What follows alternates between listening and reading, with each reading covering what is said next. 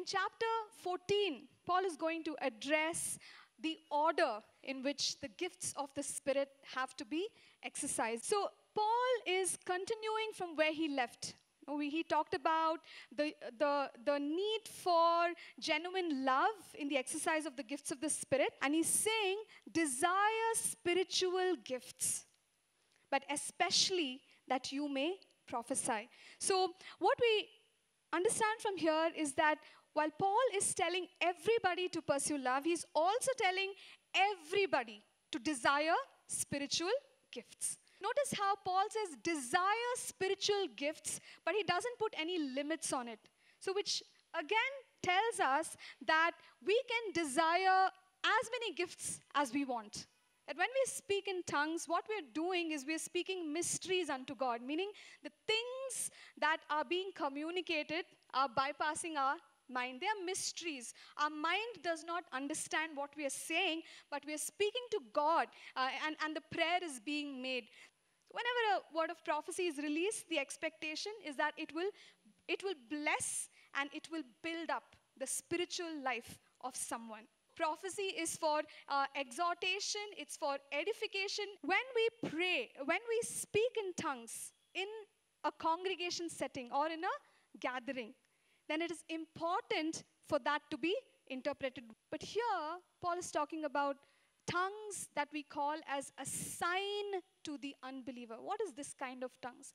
Sometimes when we are led by the Spirit and we pray in an unknown language, what happens is that people around us, an unbeliever or someone who does not know God, he or she might hear a message, or they might receive a word from God directing them to Jesus.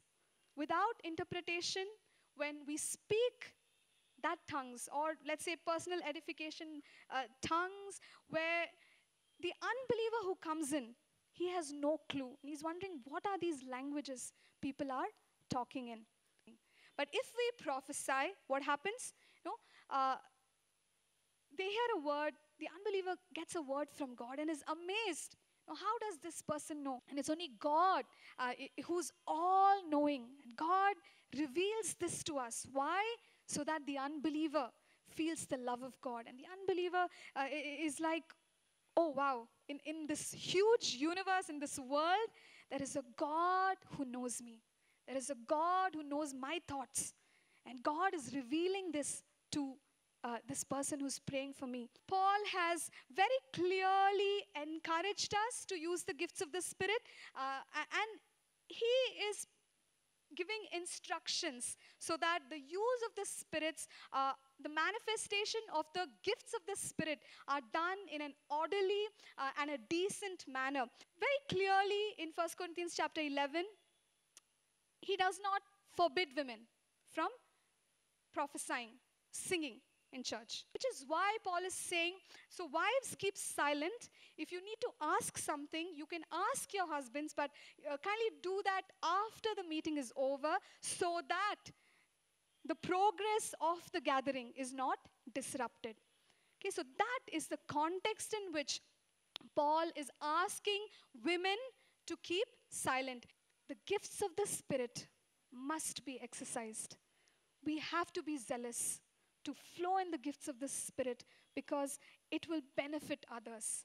It will bless the body of Christ. It will edify the body of Christ.